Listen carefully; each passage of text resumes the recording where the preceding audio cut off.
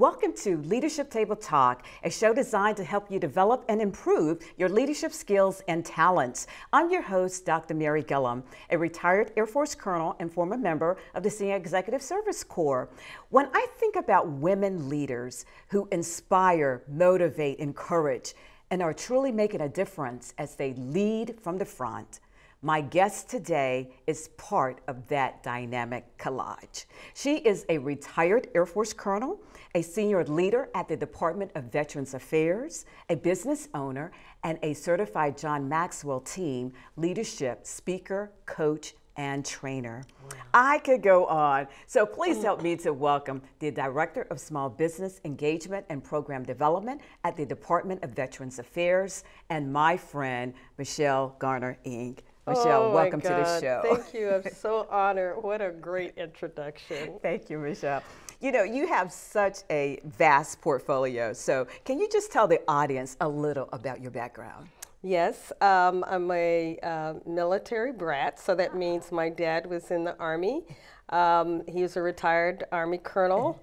I retired after 27 years with a vast experience in hospitality, retail, and base operations. That means taking care of veterans and their families, and have done that and love every minute of it. Large portfolio. I've managed up to 7,000 people, $1.2 billion, 87 different locations, you know, all those experiences that an Air Force colonel would never get as an equivalent, you know, in the civilian sector without spending a whole lot more years, you know, than 20 years. So it's really an honor. Yeah.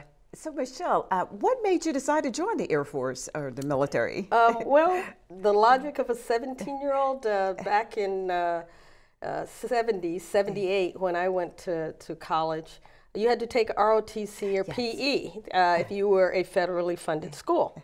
So Tuskegee, being a federally funded school, I knew my dad was, you know, out with the Army, you know, in the field, sweaty. And there was these two beautiful ladies standing there recruiting for Air Force, and the logic of a 17-year-old goes, I think that uniform looks a lot better, and I don't believe they're going to have to sweat and be in the field. Well, you know, I didn't realize the whole picture until later, but that, yes, the Air Force does deploy and do those kinds of things, but at 17 years old, you know, you don't know the full spectrum, but that's the reason I joined the Air Force and spent one semester, and wow, after that, 3.5-year scholarship, and the rest was history. And, you know, I said I was going to stay for a little while, and I loved it. And 27 years later, it would seem like yesterday. Still loved it. Yes, yes. So, Michelle, let me ask, as you spent those 27 years, what were some of the challenges that you faced as a female leader? Well, I think one of the biggest things that I faced was just being yourself, not feeling like I have to lead like a man, act like a man. And this was an era in which women were still new to the military. You know, it wasn't until the 77, I believe, that women were admitted to the Air Force Academy and started flying and all those things. So, you know, it was still early. So, you know, basically, I would say that was one of the biggest things, but at the same token, I had a lot of male mentors who also were very supportive. And, you know, I have a saying, you can't put a blanket over sunshine. So if your excellence shines, that draws people in, right? And you know, they'll want to help you. And, you know, of course, people want to bask in that glow. So people want to be near the excellence, as I say, you know. They go, hey, if she's shining, that means I look good too. So, so, you know, I would say that was one of the biggest things, is just, you know, not feeling like I had to be lead like a man. Second thing I would say is, you know, realizing I would not be my mother's mother. So, you know, I have 2 children. I had 400 people working for me when I had my first child. And you know, realizing, just releasing the pressure and the guilt of feeling like I have to be like my mother, because my mother didn't have 400 people working for her ever, you know. And so trying to balance motherhood and leadership, you know, and setting an example for other women. And the other challenge I think that a lot of women deal with, but I had great female mentors early that pulled me aside and said, you know, don't show too much emotion. You know, I mean, you're emotional, but don't cry. You know, and be hysterical because that's not viewed well by the men you're, you know, leading, and sometimes can impact the influence of your leadership. So I would say those are the key things, you know, balancing motherhood and family, and then you know, being your own leader. Right. And I would just say, being a female leader, there's a lot of benefits. Yes. You know, a lot of benefits that you can sense when somebody needs maybe nurturing, coaching. You're a little bit more in tune to those things. And I think we also try to, you know, leave our mark. Now, Michelle, let me ask you, you said your father was a retired Army colonel. Yes. So how did he prepare you for leadership? Yes. Oh my God. I feel like I so blessed because, you know, my brother and I came from a family of leadership. My mother was Army Wife of the Year for 1973, so she was a community leader. So, you know, both my brother and I have a heart for service. And then my father was one of the first Black Army Corps of Engineers. And so, you know, they taught us, you know, you leave deep footprints everywhere you go. Make it hard to follow you, you know, and I think I did halfway decent on that. And then you leave your signature, and your name and your reputation is something that nobody can take from you. And oh, by the way, it only takes a second to ruin it, right? Absolutely. So, you know, integrity, service, excellence is in my DNA. You know, my kids always say, Mom, you do too much. I said, well, you know, is there anything? It's like half doing it. So, yeah. Now, Michelle, you're just so impetuous here.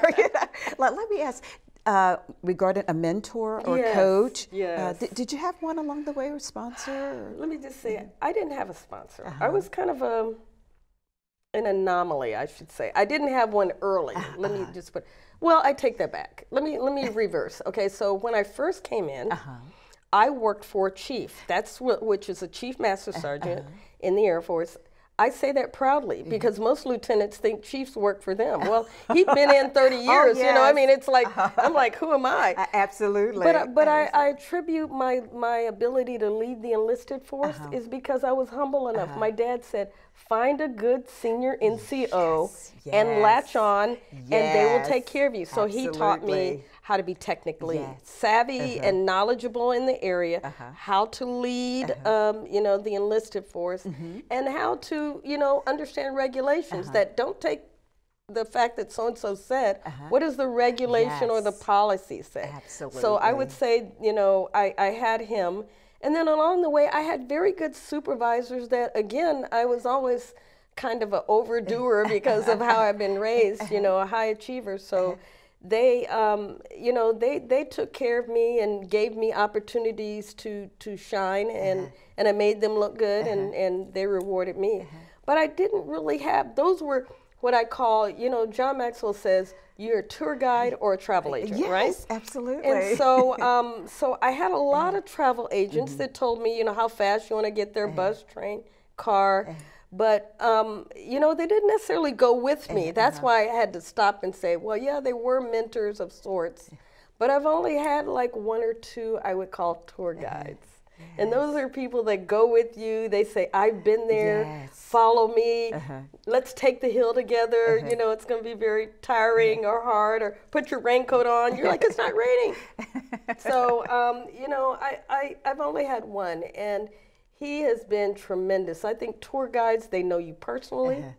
They know you professionally. They understand your gifts. They help you grow those gifts. You know, they give you encouragement when everybody else is saying that's weird. They're going, no, that's not weird. That's where your power is. That's where you're unique.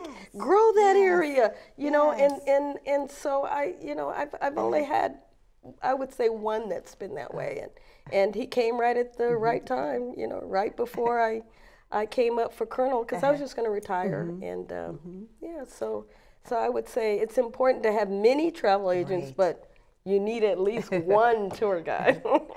I love what you said because I firmly believe that when it comes down to mentoring and those kind of things, that we not try to create mini me's of Yes.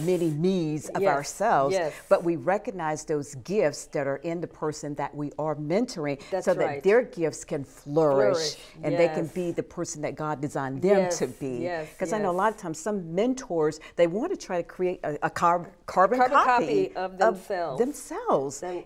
And it sometimes, I won't say, I was going to say it ruins people, but it makes people get frustrated and feel like this doesn't feel like me, right? And I was just telling a young lady, because I do some mentoring on LinkedIn, people will you know, communicate through Messenger. And I told her, I said, oftentimes we're looking for that tour guide and our supervisor, and that's the wrong place to look. And we're frustrated that I'm not getting that tour guide relationship right with my supervisor. Well, your supervisor is paying you to do X, right? And you're doing X. And if they're not a mature or a coach kind of supervisor, they just see you for doing X. When you might be able to do A, B, C, D, all the way through X. You can do so many things, but they just say, I paid you to do this, do that, and they don't see value in anything else. And I said, look for other people who see that or who have that gift, because you love how you've been loved, you mentor how you've been mentored, you coach how you've been coached. And, oh, by the way, people who have the gift can help you grow the gift. Right? Exactly. So football players, coaches coach football players, basketball players coach basketball players. So those are the people who can help, because they know all the techniques and the skills and the, you know, physical or mental, you know, abilities that are required to be a superstar.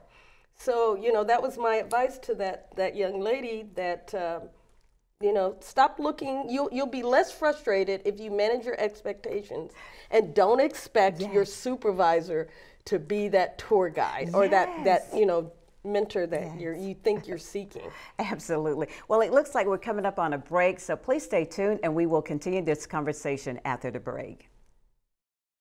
After leaving the military, some veterans may face homelessness, but they aren't alone in the battle. Thanks to a simple phone call, they can get help from a trained professional at VA. If you know of or are a veteran in need, call 877-424-3838. As an American, I'm proud of the men and women in our armed forces who every day protect our freedom. That's why I'm also proud to support Help Hospitalized Veterans, a nonprofit organization that offers veterans free therapeutic arts and craft kits specially designed to help them in their recuperation. The kits can also help veterans coping with depression or PTSD. To receive a free kit, call this number or visit hhv.org on the web. Thank you.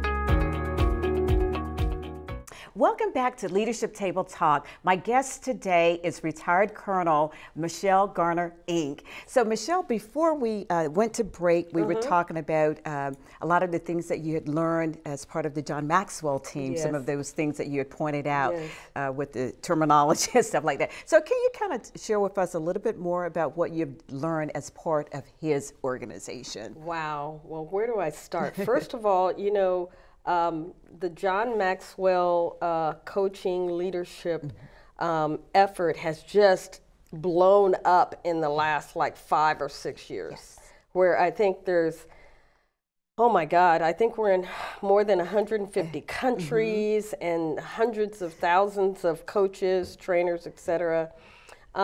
And ironically, I've been teaching John Maxwell since 2000. So before he even came out with this coaching training effort, I had his videotape, so that tells you how far back it was, his VHS tapes.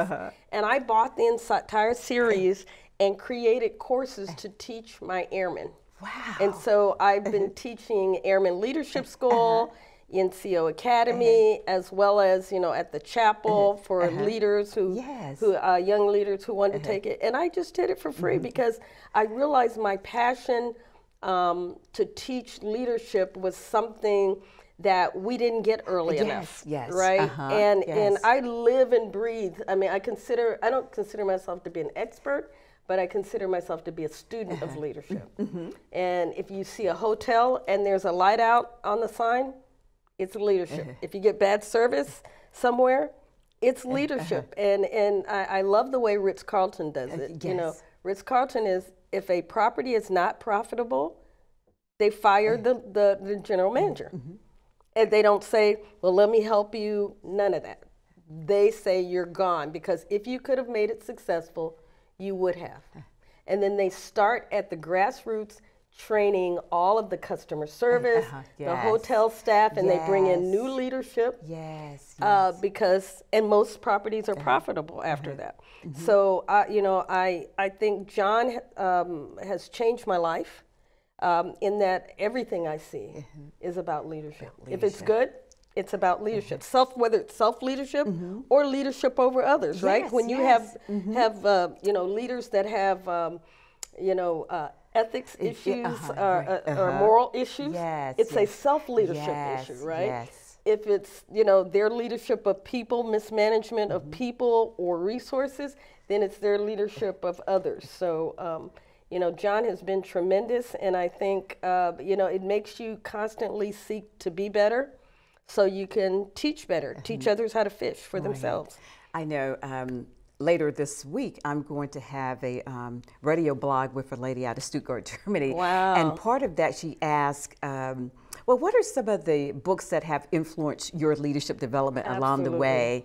John Maxwell's series. I had to tell her, and I put that down. I said, his series. Absolutely. I can't just pick one. I feel exactly the same way. He's just truly a wonderful person in that respect.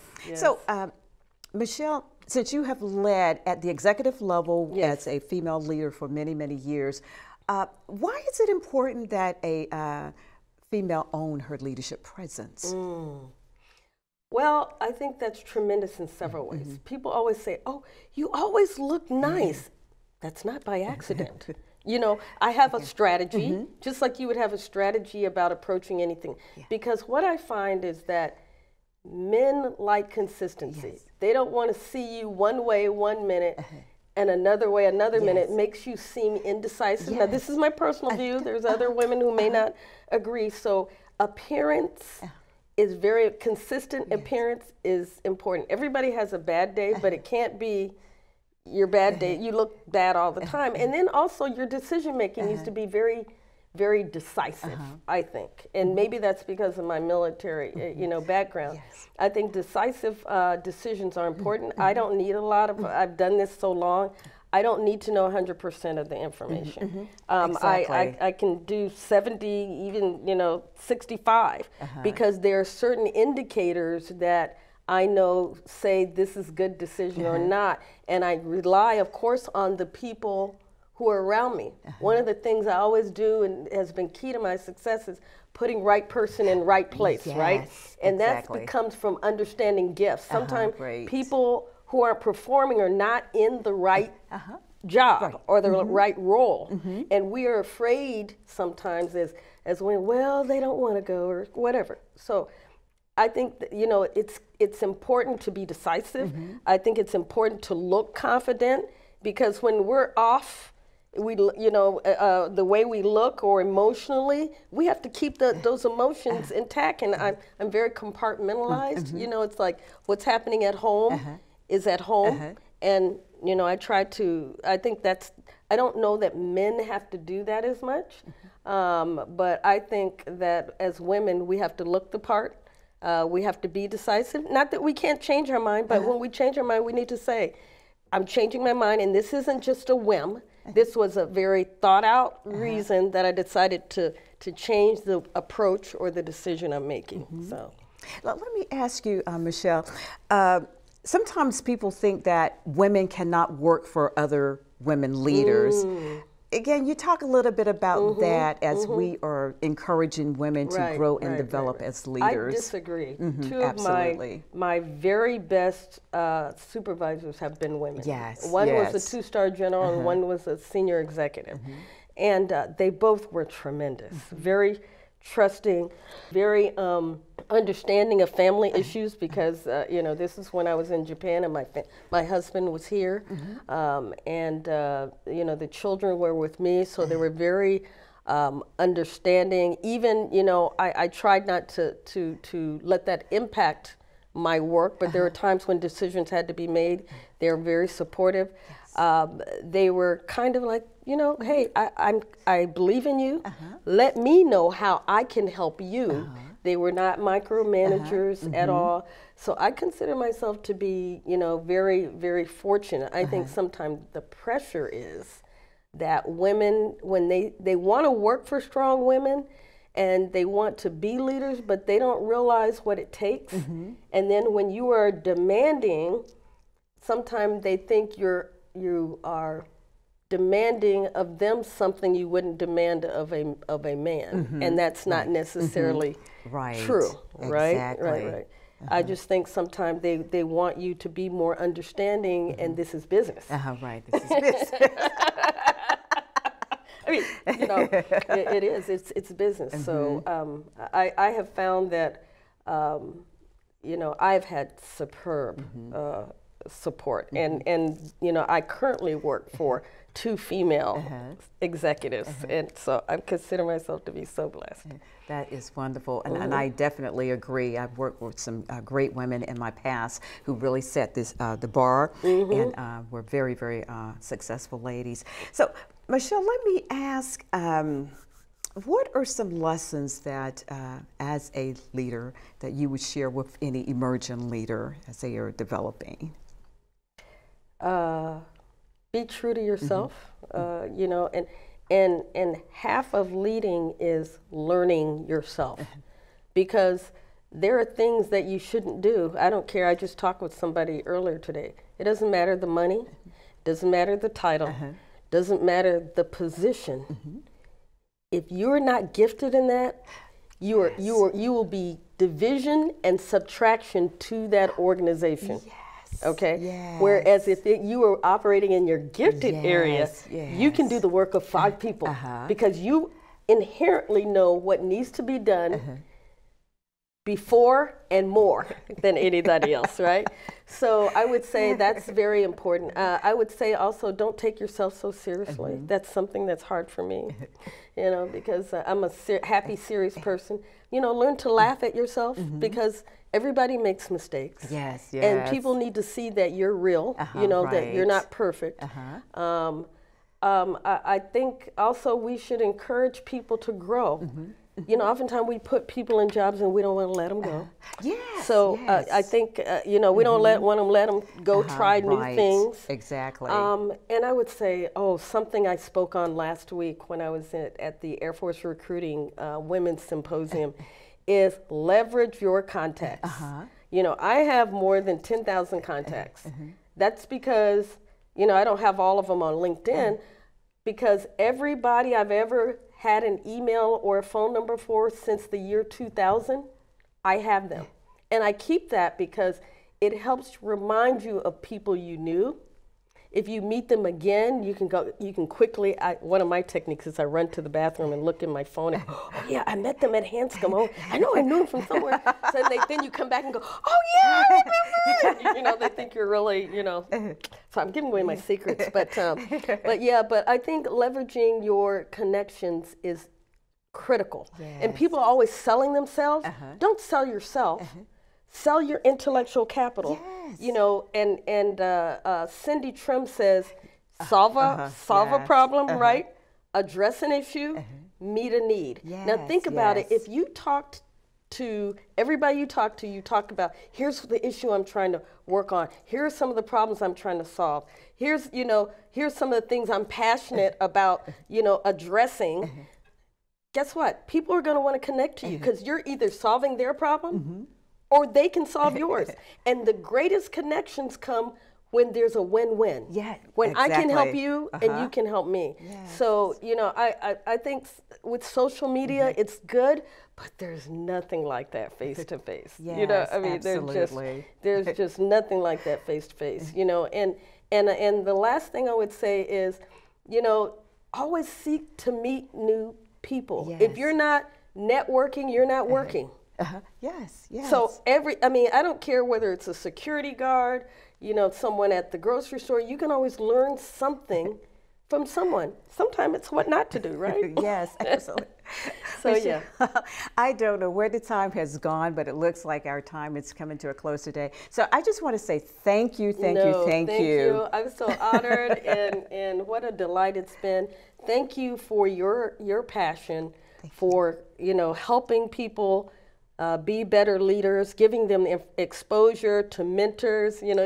This is what this is. They're getting exposure. They're getting rich, information and experience. So thank you. Well, thank you again. And I want to thank you, our watching audience, for looking at our show today.